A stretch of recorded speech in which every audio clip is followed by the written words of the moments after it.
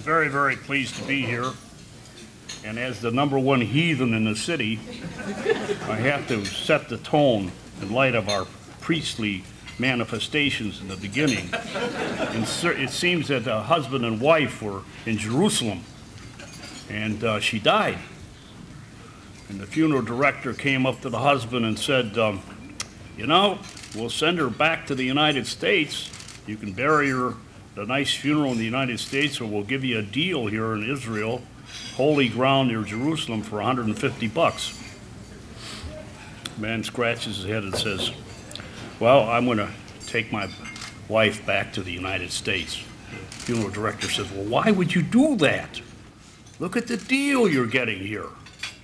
He says, well, you know, several years ago there was a man that died here, and he rose after 3 days.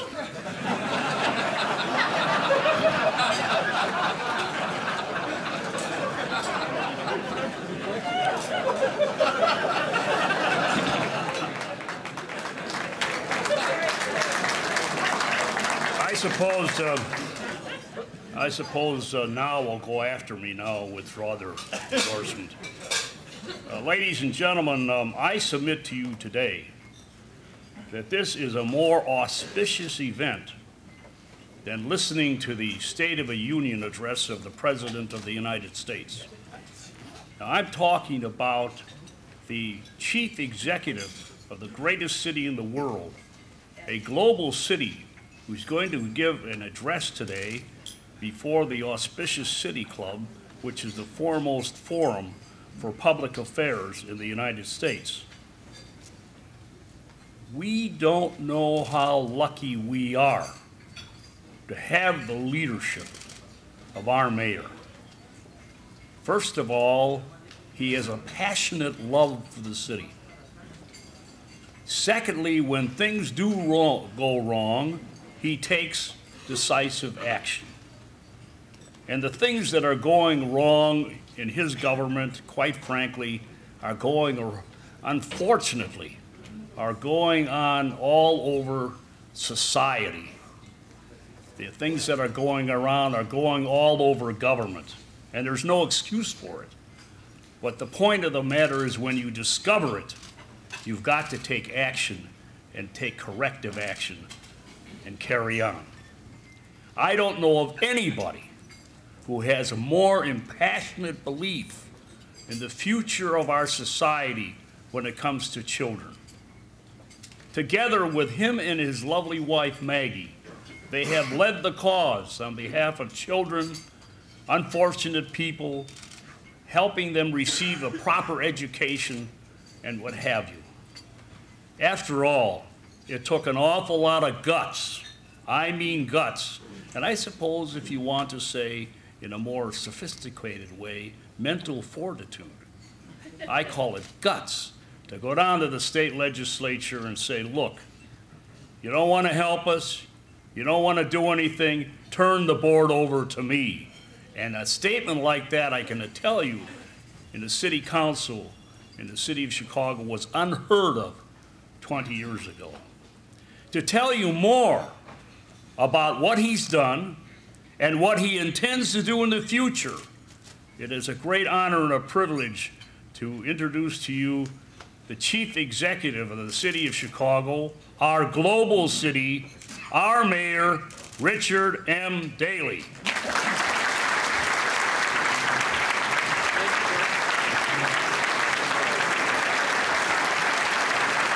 Thank you very much, Alderman Burton Harris. Thank you, Bert.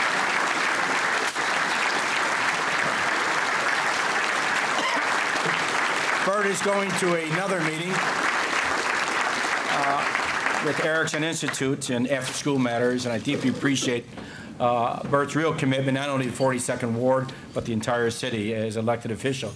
Also like to recognize, of course, Alderman Pat O'Connor, Alderman Joe Moore, again, all those men and women who are involved in elected office. They sacrifice their time and energy, even away from their family, in regards to improvement of their quality of life, whether it's a alderman or a state representative or a senator or congressman or governor, all those that are been allowed to really participate in elected office. I think all of us appreciate their commitment and their sincerity about dealing with all the issues. I want to thank Jay Doherty, all the members of the City Club for their great involvement over many, many years in regards to the quality of life. It is always a pleasure to speak here, but most importantly, this organization has 100 years of basically forming discussions on important issues and then basically allowing decision makers to move forward as quickly as possible. As we all enter 2007, I think we can all look back, take pride in how much we've accomplished over a number of years. We invested heavily in all our communities, helped build more and more affordable housing and apartments. The quality of life all across the city continues to be improved on a daily basis because we made making education, our children, as the highest priority. And today, our students are making us proud.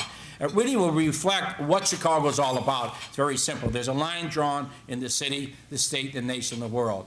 On one side of the line, those that are educated are doing well. On the other side, those that are not educated are in poverty. It's very, very simple. And what is the answer?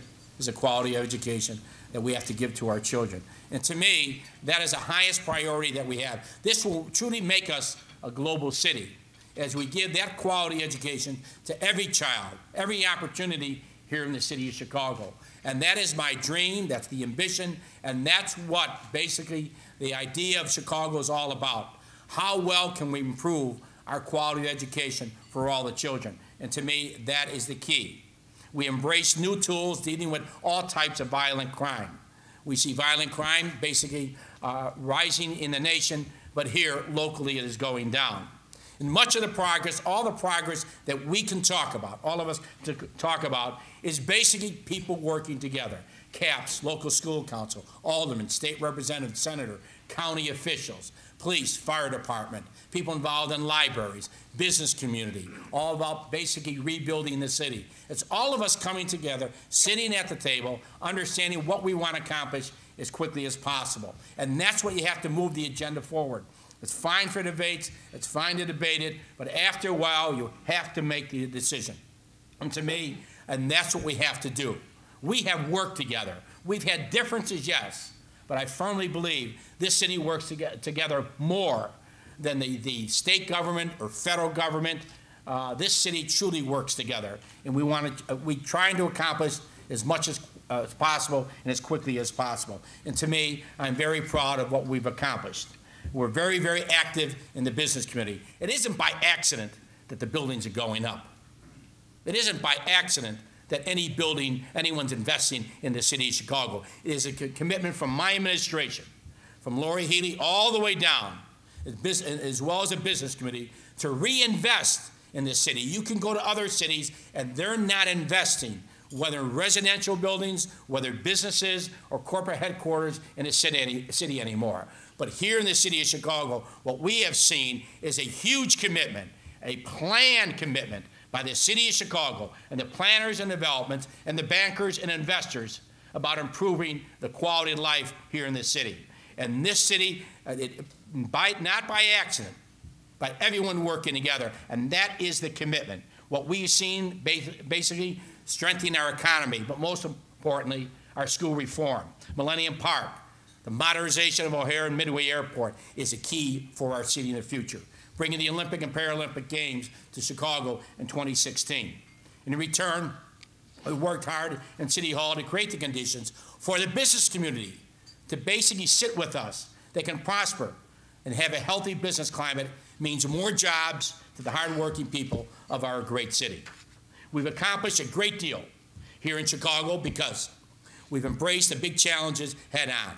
First of all, school reform. When I took over schools in 1995, I'd be very frank, every political consultant told me this is the end of your career because there's no light at the end of the tunnel in regards to any mayor, any public official taking sole responsibility for the public schools. But I knew personally, family gives me the values and gives me an education. And why shouldn't education become the highest priority in state government? In city government, we are the only city in this country to make it the highest priority. After taking over that, when I decided to take over public housing, it's the largest transformation of public housing in the world. Example, go to Paris, high-rise public housing. It's like closing your eyes 10 years ago. Same problems, gang, guns, and drugs, poverty. In the city of Paris or outside. It's unfortunate, it's all over the world. But this city decided, with the city council, all of us, and the business community, decided to tackle the problem of public housing. How to rebuild souls in public housing since 1999, and you can see the results on a daily basis. Preventing and fighting crime, and most importantly, investing in our communities. And we will continue to do so on all fronts. As we look to the future, even with the progress we have made, many, many challenges lie ahead, especially in Springfield, and that's what I'd like to review today. No challenge is greater than the way the state of Illinois basically funds education. And we have talked about this issue, not in 5 years, 10, 15, 25 years. We have a very, very active General Assembly. We know that. Represents all of us here in this room. We have constitutional officers beginning their 4-year term. Now, after all the elections we've heard about, now is the time to seize the opportunity how to basically fund a public education in Illinois. The Chicago Public Schools has improved in many, many ways since all of us took responsibility for the education of our children 12 years ago. But unless we get education funding reform as soon as possible, we are concerned that all the progress we've had are threatened. Today, our children are safer in school. Schools in growing communities are less crowded. The buildings and classrooms offer a better learning environment. And thanks to the taxpayers and the members of the City Council, we invested over $5 billion of our own money. This is the City of Chicago taxpayers' money in the schools since 1995. We did not make excuses. We're going to wait for the state or wait for the federal government. This city determined that was the highest priority. And our progress is measured, yes, in rising test scores. Almost 2/3 of our elementary school students are meeting state standards, compared with fewer than half in 2005. The attendance is going up every day, and the dropout rate is going down. I just came from a press conference dealing with early intervention of juveniles, basically young juveniles, dealing with less crime, but nonviolent crime, so that we don't send them to juvenile justice system. We handle them in station adjustments in a special unit with counselors working with the family and the juvenile, so we can prevent them from going into the life of crime as a juvenile, as an adult. Again, the city is in the forefront with the county and state and the federal government and business community working together. Over the last 5 years, our students have steadily closed the gap in the state of Illinois, outgaining students statewide on 7 of the 8 elementary tests, outgaining the state and the nation on the AC test, which is used for college admissions. The number of high school students enrolled in college-level courses have doubled in the last 6 years. The percentage of graduates going to college is rising every year. Each year, we have added thousands of additional preschool slots, expanded, of course, our after-school programs. Each year, we have opened another 15 to 20 new schools in Chicago, all across our city, offering new types of options to parents and students. We will build or rehab another 27 through modern schools across Chicago over the next 6 years. We will also continue our efforts at the high school level to make sure that everyone who graduates is prepared for college or work, and that more of them go to some form of higher education. But basically, to keep our progress going, we need education funding reform once and for all. I can't accomplish this alone or just the city of Chicago. We are going to need your support, the support of the community and business leaders from across the city and the state and the metropolitan area as well, dealing with this issue.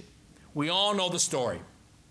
Illinois, unfortunately, relies far too heavily on the local real estate taxes to fund public schools, and far too little on the state, which under our Constitution has a primary responsibility for school funding. According to the latest figures available, Illinois ranks 3rd from the bottom in percentage of school funding that comes from the state. We're at 33%. Only Nevada and New Hampshire are lower. The national average is 47% of state funding, 14 percentage points higher than Illinois. Michigan and Minnesota are above at 60% of state funding for schools in those two states. When you rely so heavily on property taxes, you put an unfair burden on our seniors, long-term families, long-term residents, low-income families whose income do not keep up with the value of the property, as well as renters. It also penalizes the business community heavily as well. You also penalize students in poor school districts like ours because they never get enough funding from the state to make up the weak local property tax base. And that widens the gap between the rich and poor, the haves and have-nots, which is already much too wide in this country. For years, I've advocated restructuring the system so that the funding burden is taken off local property taxes and is rightly assumed by the state of Illinois. Now have joined my fellow mayors from the Metropolitan Mayors Caucus to speak with a united voice. Now think of that, for the first time for school funding reform, and that includes DuPage County, Cook, Will, Kane, Lake, and McHenry. Together, all the mayors, we are seeking a solution that basically guarantees an increase in education funding from year to year, reduces property taxes for education, and enhances accountability by schools all across our state. Given the state's current financial situation, Governor Blagojevich and the legislature have been generous, increasing funding each year, focusing on key priorities like early childhood education. But with costs rising each year, there is little money available for additional steps to meet educational challenges without raising property taxes. And property taxes are already too high in the state of Illinois. Illinois needs education funding reform today.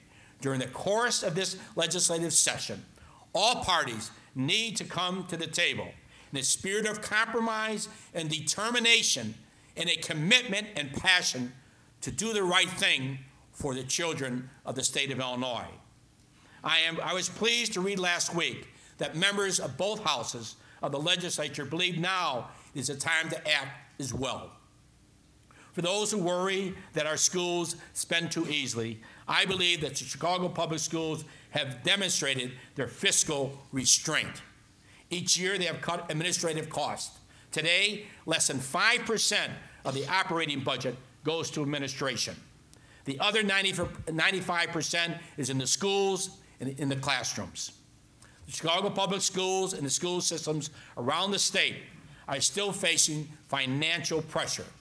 The rising cost of educating our children, paying for pensions and health care for retirees. So I'm calling upon, once again, everyone who really cares about the future of our children, including those who are here today, to put aside individual agendas, come together to develop one plan to reform our school funding. If we succeed, it will welcome property tax relief both for homeowners, renters, and businesses. As part of this tax reform program, we have to do something during this legislative session about the immediate problem of skyrocketing property taxes caused by sharply higher assessments. I know that I may sound like a broken record on this issue, but I will not give up until all our homeowners and businesses get the relief they need and they deserve. In 2004, Cook County Assessor Jim Houlihan and I won passage of a state legislation that passed a 7% cap on the annual increase in the taxable value of property. That law minimized residential property tax increases, even though the average residential assessment rose 32%. If that legislation hadn't passed, Chicago homeowners would have faced unmanageable tax bills, and some would have basically lost their homes. Unfortunately, the legislation doesn't apply to last year's assessment, which formed the basis of the property taxes that Chicago would have to pay this fall. Unless the General Assembly passes new legislation soon, residential property taxes will increase an average of 36% this year, according to Civic Federation. In some parts of the city, they will double, more than double. So I'm calling upon the legislature to renew the 7% cap, to raise the dollar limit on the cap, to basically help those in rapidly improving neighborhoods. The old law placed a $20,000 limit on the cap, which allowed some assessment to rise more than 7% a year.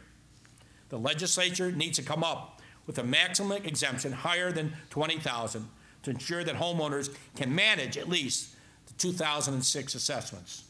Some people have argued that the 7% cap unfairly shifts the property tax burden from homes to businesses. But the fact is that the tax burden has been shifting for many years in the other direction, from businesses to homes.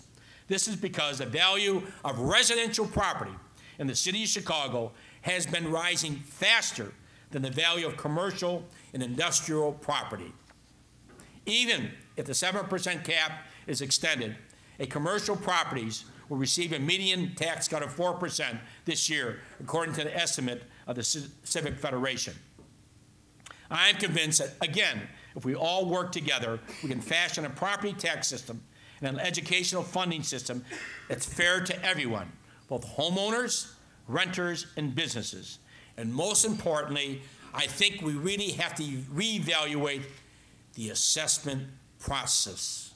An example, on a block, if someone moves in and buys a home for $4 million, we should not start the assessment process on that basis. Someone builds a home.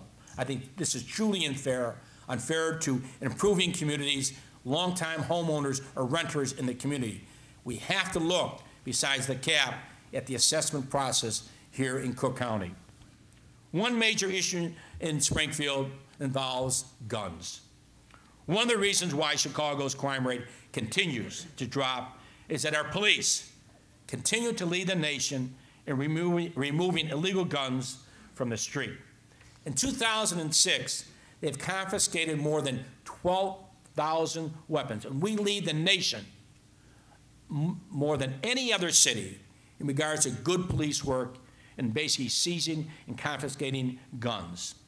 Every time we seize an illegal gun, we reduce the probability that someone will be killed, injured, or robbed at gunpoint. Guns were involved in more than 80% of all homicides in Chicago last year. So the way to reduce the murder rate is to continue to get guns off our streets. The best way to do that is to pass common sense, and I call it common sense gun law legislation, that would keep guns out of the hands of criminals who want to commit crime on a daily basis. Our bills would not affect any law-abiding hunter, gun collector, or target shooter. They would make life safer for people who live not only in the cities, but also in the suburban area and small towns that unfortunately are experiencing an increasing amount of gun violence. First of all, we're renewing our effort to ban assault weapons, 50 caliber rifles, large capacity ammunition feeding devices. This year, we have seized more basically assault weapons in the city of Chicago. And the trend is going up every year, Uzis and other types of weapons that we're seizing. These weapons should be banned not only by the state, but I hope someday by the federal government. They were for 10 years in this country until Congress let the ban expire in 2004. When Congress fails to do its job, it's more important for the states to act as well. Our next bill would limit handgun purchases to 1 per month. This bill is aimed squarely at gun runners, who basically supply the street gangs that are responsible for many of the murders in our city and the metropolitan area. Next would require handgun dealers to be licensed by the state of Illinois. This would strengthen the weak federal licensing requirements and would enable the police to trace guns more quickly after they've been used in the commission of a crime. If a gun store sold only rifles and shotguns, which are used by overwhelming majority of hunters, it would not need a state license.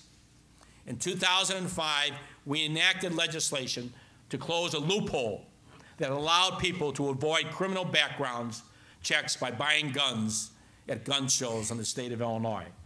This was a major victory and a step forward in the effort to keep guns out of the hands of criminals, but didn't go far enough. A criminal can still avoid a background check by buying guns from a neighbor who's neither a licensed dealer nor a gun show exhibitor. Our legislation will require all gun transfers to be conducted through licensed dealers. Every purchaser would have to undergo a background check. The only exemptions would be transfers between members of immediate family. Finally, we're introducing a bill to increase the number of gun crimes that lead to the suspension or revocation of a driver's license. Right now, you can lose your driver's license for a number of gun-related crimes while driving, including aggravated discharge of a firearm.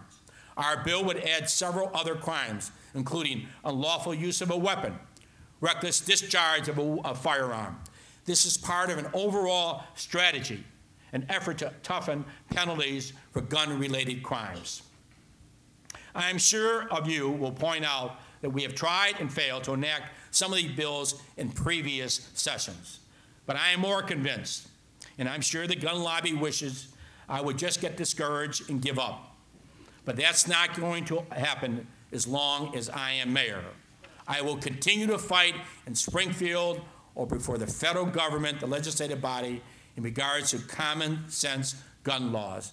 Our children deserve, and our families, the safety of all our communities.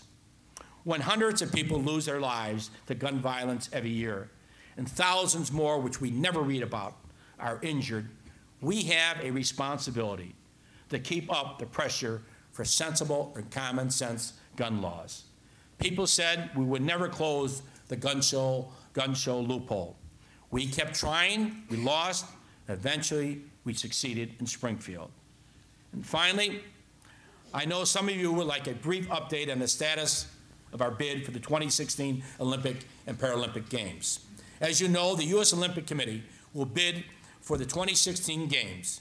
It will select either Chicago or L.A.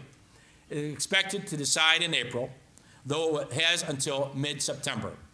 The International Olympic Committee will select a host city in 2009. Other cities that are interested include Madrid, Tokyo, and Rio de Janeiro. We think the Olympic would attract new visitors around the globe, generate international goodwill, create new businesses and jobs, and of course, neighborhood improvements. Our plan makes use of existing facilities to the greatest extent possible, provides long-term economic, cultural, and athletic benefits for the people of our city and the metropolitan area. I believe the Olympic Games would also be an opportunity to develop a true regional transportation system that not only connects downtown Chicago with the suburban communities, but also does a better job of connecting the suburbs with each other, and also connecting the north and south side of the city and the metropolitan area. If you look at our transportation system, everything comes down, everything goes up. There's nothing north and south in the city, west of Ashland, and basically all the way as far as you want to see. We need north and south public transportation. But there's a bigger economic picture to look at as well. Chicago now is truly a global city, both in character and in commerce. But many of us have noticed when we go overseas, the perception hasn't been quite caught up with the reality. If we want this city to thrive in a global economy, we have to do everything we can to raise our city's profile before the international audience. And the Olympic Games gives us that great opportunity. The last 3 Olympic Games in the United States have returned profits to the cities. And the Olympic movement for sports development in Chicago can be the 4th. The time is right for the city to host the Olympic Games, and that city should only be one city, Chicago. I believe that hosting the Games will be among the most significant events in the city's history. Will bring very real economic and social benefits to our city. I remember back in the 70s when many people were ready to give up on cities. But just take a look at Chicago today. You can see how wrong they were. Cities can be managed. Our quality of life can improve. Our children can be educated. We've come far since I have been mayor. We have much more to do. As long as we continue to believe in our city and believe in one another, and our power to change things for the better for all the people, I am convinced that Chicago's best days lie ahead of us. I look forward to working with each and every one of you on behalf of our great city. Thank you very much.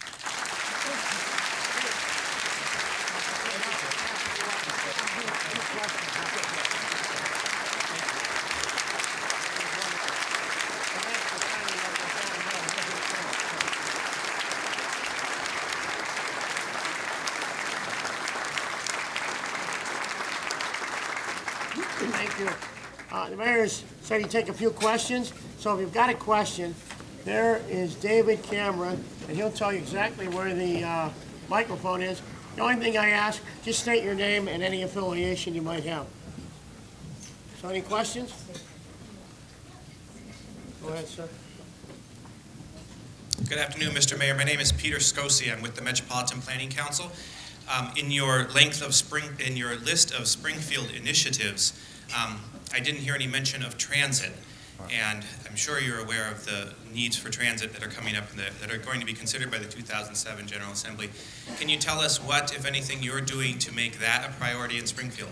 Well, we think we have to get all the parties together, both in the city, suburban, collar counties, set off partisan politics aside, and basically deal with funding for transportation, both for Metro and PACE and the Chicago Transit Authority. If you look at the Chicago Transit Authority, we basically have more passengers than anyone else if you look at what we're serving.